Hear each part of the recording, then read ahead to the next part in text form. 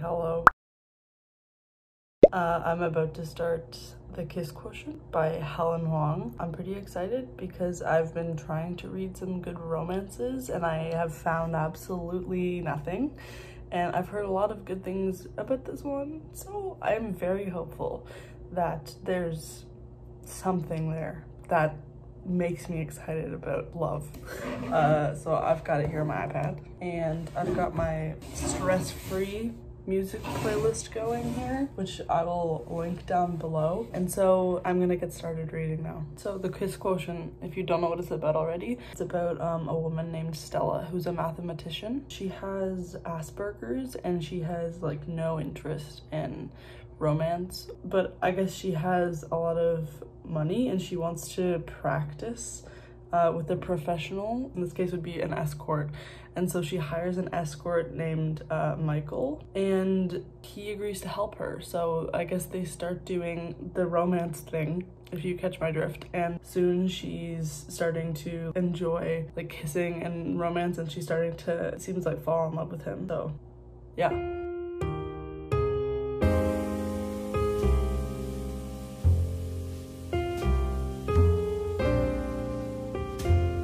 I just started reading this, like I'm literally like 2 or 3 pages in, and all of the books I've been reading recently, the families or friends of the protagonist are always so strongly trying to change the protagonist. Stella's mother here like wants her to be more social. She wants her to like go on more dates and meet more men, and so that she can have grandkids. I mean, I'm sure the ultimate goal is that she just wants her daughter to be happy, but it's so annoying to see like her mom being so persistent in this date men, like having a career isn't good enough, socialization and having children and like having a family, but that's not always what people want to do. This like concept in society, it's so frustrating to see women be put down because they're not interested in romance and they're not interested in men, you know? I don't feel the same way as Stella, but if someone doesn't want to and what makes them happy is focusing on their job and stuff like that, you shouldn't be pressuring them into these situations. Like, or at least I don't think it's fair to be pressuring people into these situations, because it makes people feel bad. It makes people think they're not good enough and they're not doing their role enough, even though like she's clearly a successful businesswoman. So like it's just putting people down, and I really don't like to see it in books like this. Obviously it's just the beginning of the book, so I've got a lot of stuff to get through. I'm sure that this isn't gonna be a constant thing, but it's so annoying to see it like so constantly in these books. Like I just read Convenience Store Woman, and that book is like the whole theme is a woman's role in society is to be in a relationship and to have a family and to have children, you know, is to like take care of their husband, take care of their children, take care of their parents. But sometimes women don't want to do that, so hopefully this book doesn't focus on that too much for me. So I'm on chapter 4 and it's already way spicier than I thought it was gonna be, which I'm not complaining about. For some reason I just thought that romances, or at least some of the romances that I've read, have been kind of boring recently, at least. But this one, like, they seem to have good chemistry, which is like the only thing that you can pretty much ask for, that and like good writing. So it's got both of these so far, and so I'm pretty happy with it. So I'm gonna keep reading.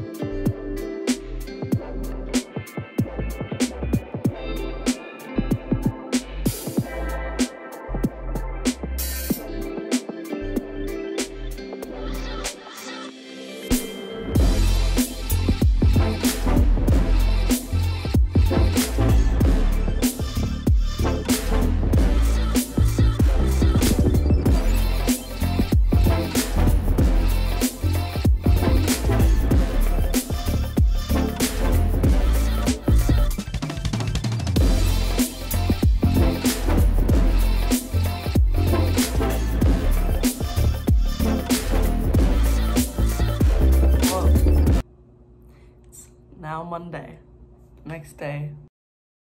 I'm 61% finished through the Kiss Quotient, and I'm still liking it so far. The characters still have good chemistry. The writing is still good. There's a good amount of tension and angst involved. The scene with his mom was very awkward, and I think that created a good tension in the book between the two of them and in the family.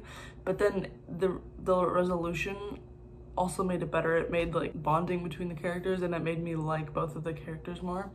I quite like Stella's character, honestly. I like how she's straightforward and honest, and that's pretty much all you can ask in someone. And she's obviously a good person, you know? She's not trying to be anything more than what she is, and when she does, she kind of fails miserably, but she knows that. I like that Michael is a tailor, because I've never heard of that. A main character being a fighter, practicing sword fighting, an escort, and also a tailor, and like someone who can make high quality clothing. I think that's really cool, and his personality is cool. I'm interested to see where it's gonna go from here, because they're still under the impression that they're gonna be doing a fake dating thing for a few months and then just get over it as soon as possible. So I want to see how it blows up in their faces. All right, so it is now 5 o'clock in the afternoon because I took a nap, and I'm 77% way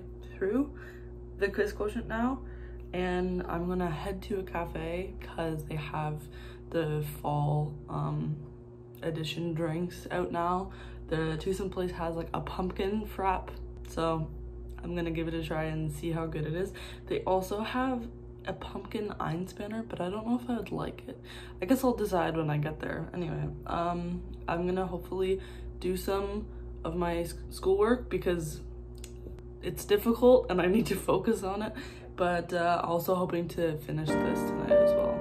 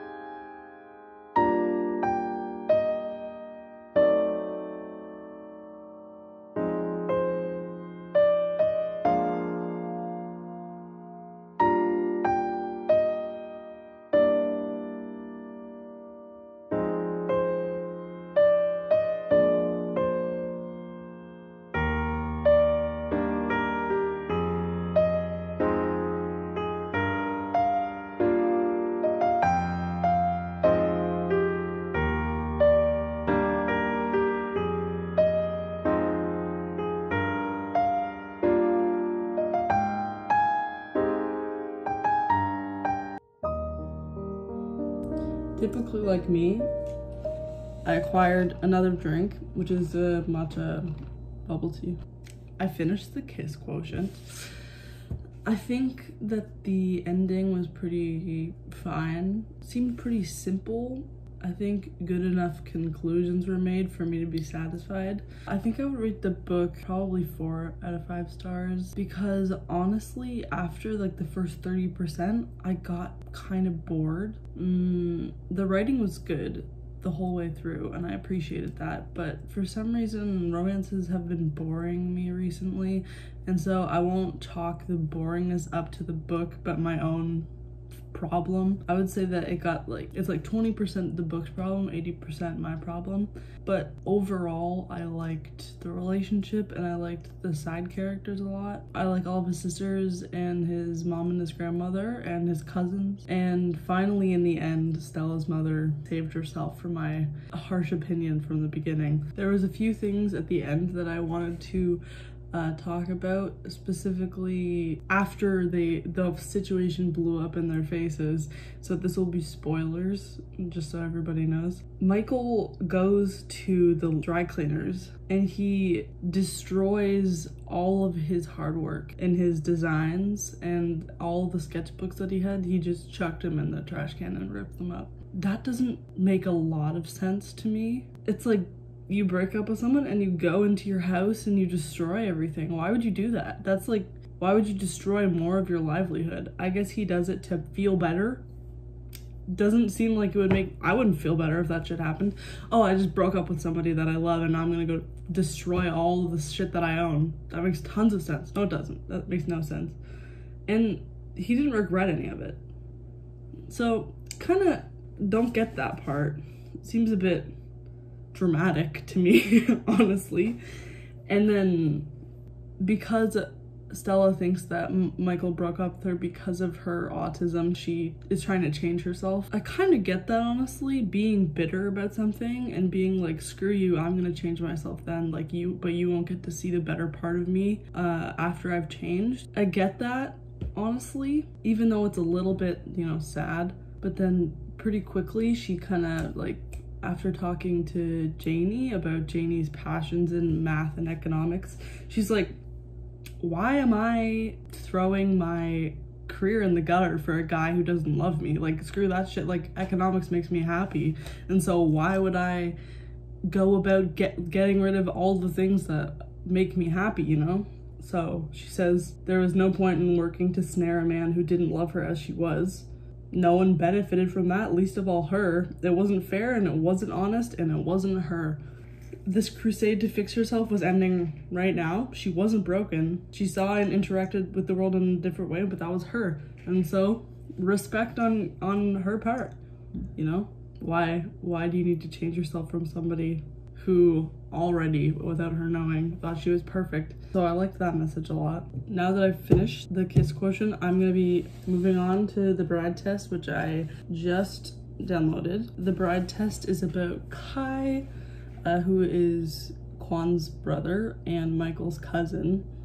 In the Kiss Quotient, we learned that Kai's and Kwan's mother is kind of intense. So in this book, Kai also has autism. They talked about it a little bit in the first book because I guess Kai and Stella have some of the same traits, and so they're kind of similar to one another in some ways. So his own mother wants him to get married as soon as possible, and she travels to Vietnam and gets a bride for him and brings her to America to hook them up, basically. So I can imagine that Kai's not going to be happy about that as someone who doesn't want to find love or doesn't really care about love. And I believe the other character's name is Esme.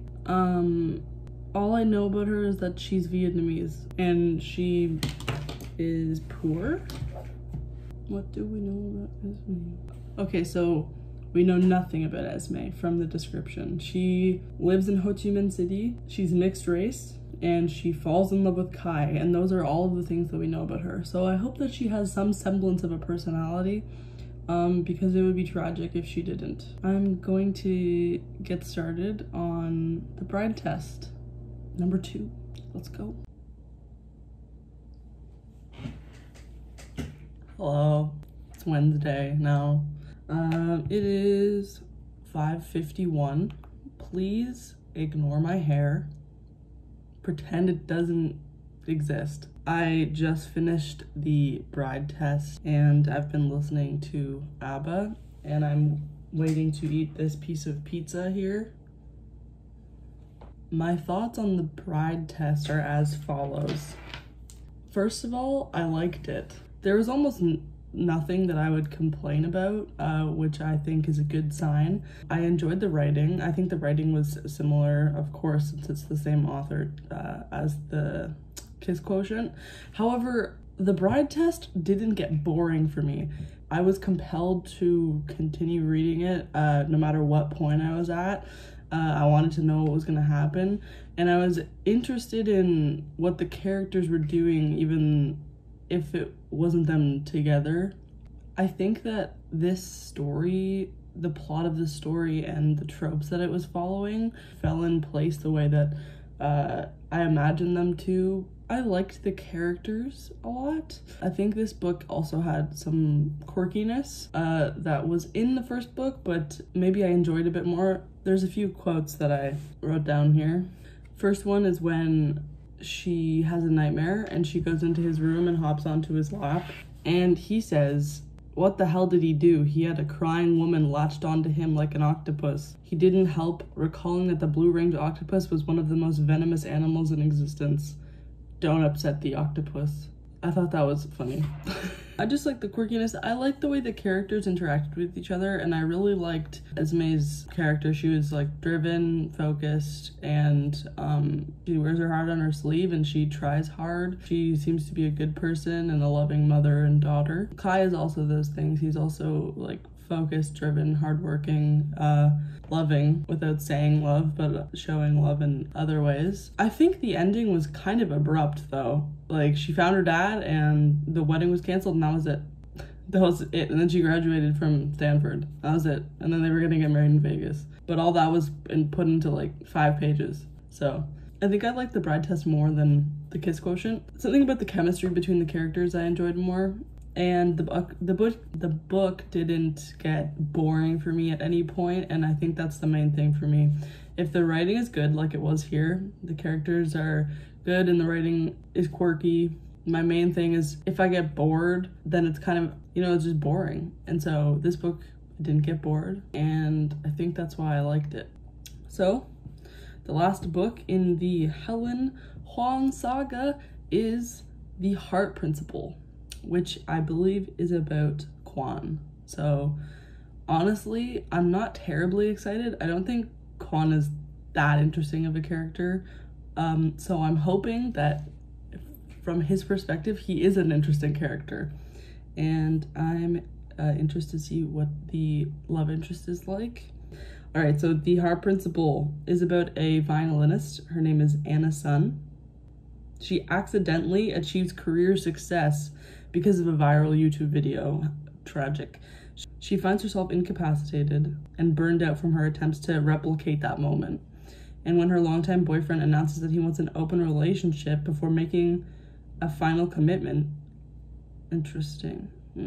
Her and angry Anna decides that if he's gonna have an open relationship, she is also gonna have an open relationship, which is the right thing in my opinion. Which means she goes on to embark on a string of one-night stands, trying to find the baddest boy out there, basically. And that's where Kwon shows up. And they have failed attempts at one-night stands because he likes her and kind of wants to keep seeing her. He accepts Anna on an unconditional level that she has just started to understand within herself. However, tragedy strikes on her family, and she has to help her family, but she's gonna break from that responsibility and the hard work that goes along with that. And so it's a relationship that they have to fight for. All right, it's Wednesday night.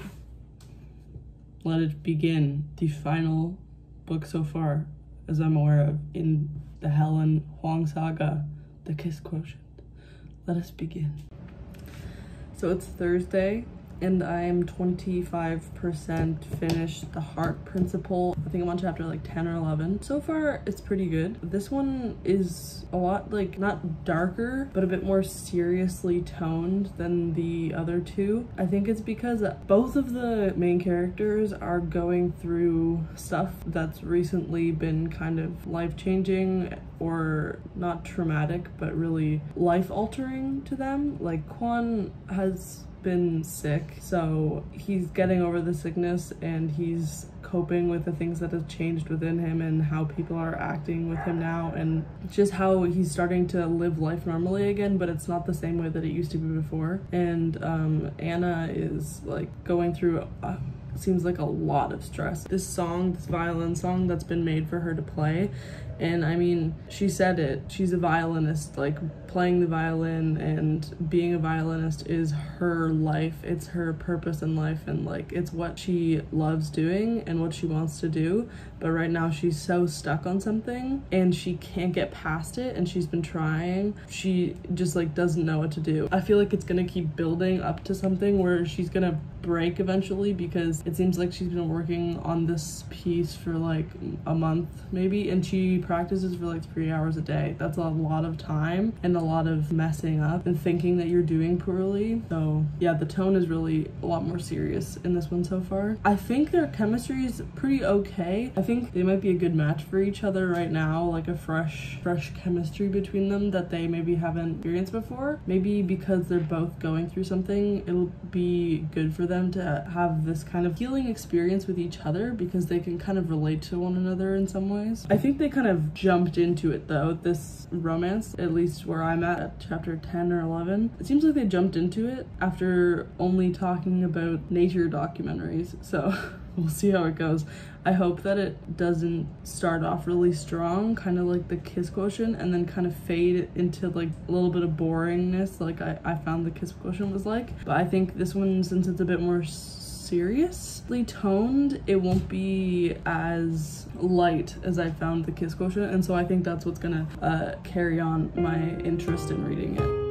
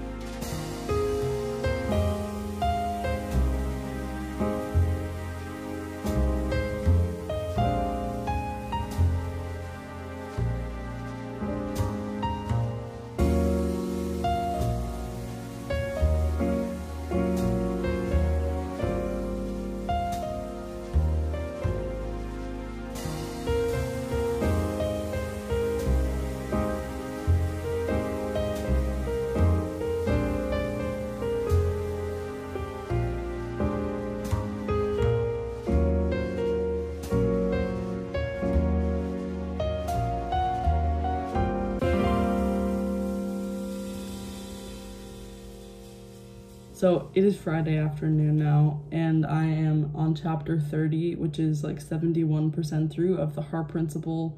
It is not good right now for Anna. Like in the book, her current life situation is the shittiest as it possibly could be. She's suffering very greatly from mental strains and the responsibilities that her family is placing on her, which is hard to read about. Her family sucks.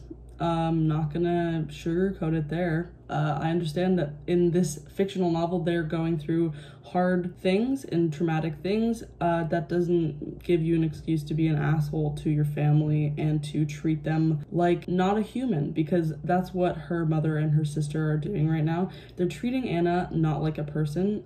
They're deciding things for her, they're telling her what to do, and they're not giving her an opinion on her own life. I don't like her family, and I very much don't like her sister. I understand that some people and a lot of people in the world probably have to endure this, have to go through their parents having a really strong role in the decisions of their life. Personally, that's not how I was raised, and so I struggled to conform to that idea more. So this is very hard to read about, very frustrating to read about. A trigger warning about what's happening now, and kind of spoilers, I guess, about sickness and death, assisted suicide, and mental health, stuff like that. Her dad is clearly suffering very greatly, not physically, but mentally and emotionally. And the only person who has clearly acknowledged this is Anna. And Anna hasn't told her family about it. So her family, if they do know, they're ignoring it, which isn't cool. It's not cool. Her father can't speak for himself. Physically, it is impossible right now for him to speak for himself. And to the same degree, Anna can't stand up for herself or speak for herself at the same time. So it's very ironic and tragic to see that she's the only one who has acknowledged her father's mental struggling and pain right now. And there's nothing that either of them can do pretty much to help him end his life, because that's what he seemingly has told her that he wants to do, and that's probably the best option.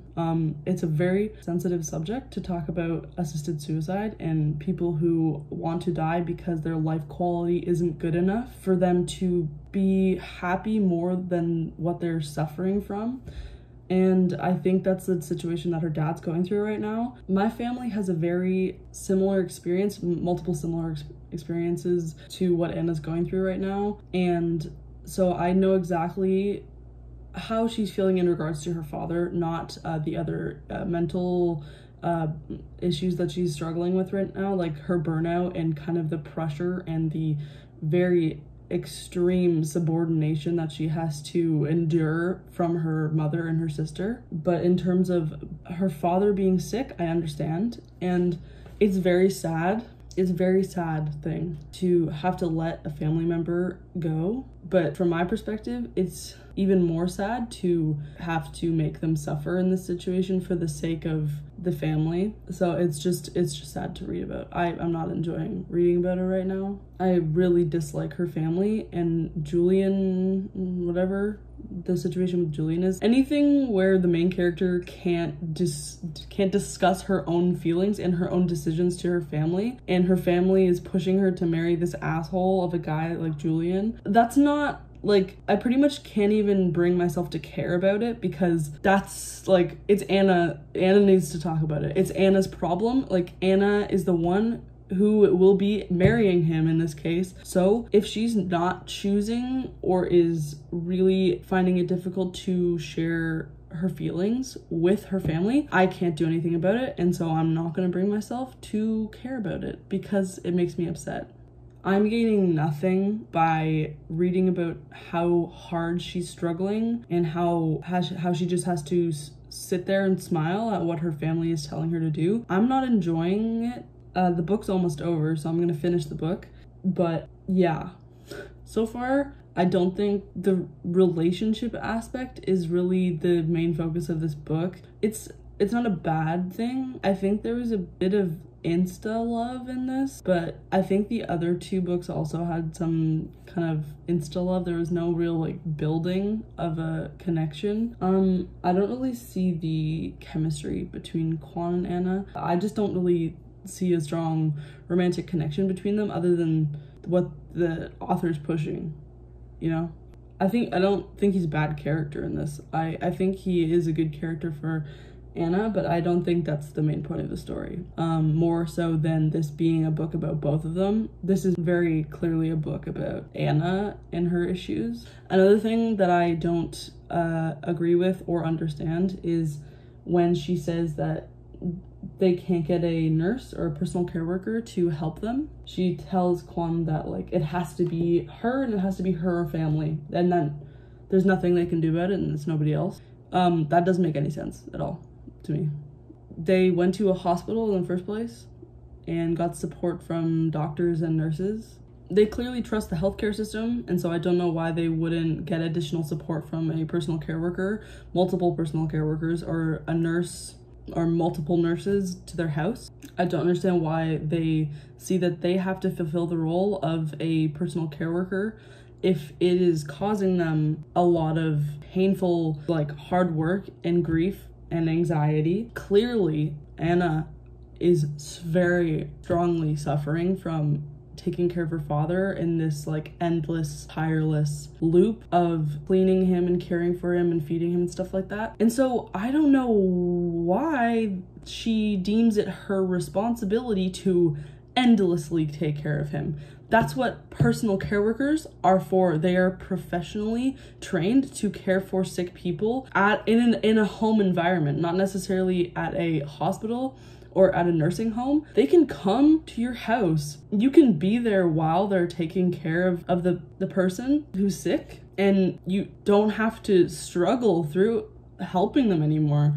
Like, take the burden off yourself and trust your family member to a trained professional. Like, I don't know what the qualms are about getting a professional worker to assist the family, but there seems to be no excuse other than it must be my family. That's not an excuse. That doesn't make any sense to me. Maybe, I honestly don't understand. Maybe you don't trust a personal care worker to help your family member, but then I don't understand why you would also trust nurses or doctors to care for them, because that's a personal care worker is trained to do the same thing as nurses in this situation. So, and in this case, Anna's family is clearly very rich, so they can afford it.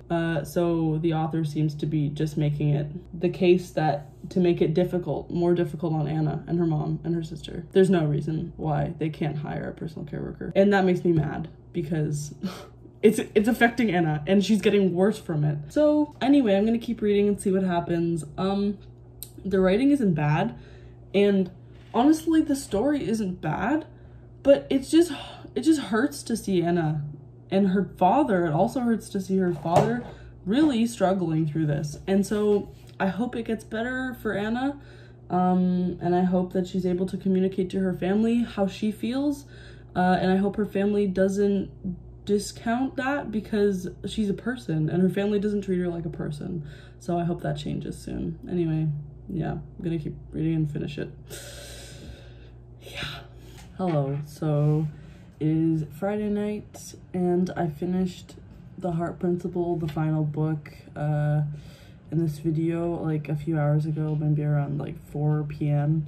And you know, after reading the author's note, it wasn't that it changed my perspective on what I thought about initially in the book, but after hearing that Helen Hoang like wrote it through kind of what she experienced in her own eyes, like some of the things that are mentioned in the book were from her real life experiences, and you know, that she even felt that it was more true to her to write the book in I, because I represented her more strongly than just using she. So clearly the author has some pretty real experiences with the things that happened in the book. So I can respect the bravery that it takes to share a story like that, and her success in recovering from such a traumatizing thing. So I really respect that and can appreciate the story. It's hard to judge a story like that, you know, because I'm not really judging Anna as a character, because I honestly don't think Anna did many things wrong. But I think that the story lacked a bit. Most specifically, the romance was like not really there. It was definitely a side story to Anna. I feel bad for Kwon, but honestly, I wasn't super interested in his story as a character. Like learning about him from the first 2 books, I honestly wasn't too interested. Actually, it wasn't really much of a disappointment, frankly, at all. I think he got a little bit of screen time. I'm glad that he succeeded in whatever. I think a lot of the romance took place off screen, you know, like, and so it was really hard for me to kind of care about the characters as a couple, you know. Separately, I cared about them, but as a couple, I found it hard to visualize them together, or at least care about their relationship, you know. Honestly, I don't really know what was going on with Kwon, like running in the Grand Canyon or whatever. Don't really know what that was about, like getting over his issue. Like, I wish I could go for a 20-hour run and almost die multiple times, and then immediately be solved of all my problems, all my mental strife and stuff like that. So it wasn't mentioned in the book that he's training for this sort of thing, like that he's well trained for marathons or kind of like adventurous day-long runs like an Ironman or something like that. It just says that he likes to run for many hours. I think running for many hours and being able to do a 40-mile run through the Grand Canyon is kind of different, so I was a bit confused about what was going on there, but it was honestly an interesting thing to throw into the book, so I was kind of interested to see what was going to happen. I still really dislike Anna's sister as a character. She was not a good character, not a good person, certainly not a good sister, mostly just a good daughter to her parents. So at least she has that going for her. And I think the relationship that was resolved with her mother was a bit of a cop-out, but better than nothing, so I'll take it. And honestly, I think the romance was, since it was kind of swept under the table, I think the ending was fine. I didn't really care about the romance, unfortunately, in this book, so the fact that it kind of ended very quickly wasn't really an issue with me, so yeah. And Anna's recovery from her mental health issues over the long period of time. It was very fast, quickly wrapped up after the second part of the story. It happened very quickly, but I think in a summary manner, it was handled okay, and I think I got the gist of the end of the story. I don't think I was too unhappy with it, honestly, but I would have been happy to read more because, I mean, the whole 90% of the book is her struggling, very, very deeply struggling with issues that she has, whether it be with her music or her relationships in her life, or finding out about this autism, or just working through her own personal things. She was always going through something, and of course the situation with her father was a huge thing that put her in a very bad place. That and her situation with her family and kind of the way that she went through it. So yeah, she probably felt more comfortable just quickly wrapping it up. How much more is there to talk about with Anna struggling and defining the issues? It's more about healing, and healing sometimes takes a really long and arduous. Maybe it was easier to just kind of wrap it up quickly like she did in the final few chapters. It was an interesting journey. I'm not super happy with the book. I think that the writing was good. I don't know if the story was perfect, but I mean, knowing that it's part of Helen Hoang's life and her own experiences, it doesn't seem right to judge it based on the story for me. So based on writing and it being a romance, I would say that it's 3 stars, which is fine with me. If that sister character wasn't in there, I think it would be a lot. I think I would honestly give it a 4-star, but I just really don't like Priscilla as a character. She kind of ruined it for me, unfortunately, but yeah. So overall, the Kiss Quotient trilogy, I think it was a pretty good series, honestly. My favorite book out of the 3 was The Bride Test. I think I would give The Bride Test 4.5 stars. I think that the characters had the most chemistry, Kai and Esme. I really liked Esme's character, and I honestly liked Kai's character as well. The story went really fast for me. It was over in the blink of an eye, and I didn't get bored whatsoever. The Kiss Quotient was also good. It was better than I was expecting it to be, honest. And I liked the characters well enough. I liked Stella's character, and I liked her character arc as well. It just got a little bit boring for me in the middle, towards the end as well. But it's still a good book and a good read for a romance. So also 4.5 stars, I guess. I think the series did a good job of connecting the characters and the stories pretty well. And so I think that it makes for a good series of books. The Heart Principle was definitely a lot more serious. The Heart Principle also showed a lot of difficult things for some people to read, and a lot of real things that go on in everyday life. A much more serious tone for the 3rd book in the series. That doesn't make it bad. It's just there's a few things that you should be aware of when you enter into the series, like mental health issues, kind of toxic family situation, hospice, and kind of health problems with an intimate family member, stuff like that you should be aware of, just in case that stuff is traumatic at all for you. But it's still a good book, but I would say The Heart Principle is more about Anna's story than the romance, whereas the other 2, The Kiss Quotient and The Bride Test, are very much about the romance. It was interesting to start off this kind of reading vlog journey that I'm gonna try to embark on with this grouping of books. I honestly thought they were gonna be different than they were. They were better than I expected.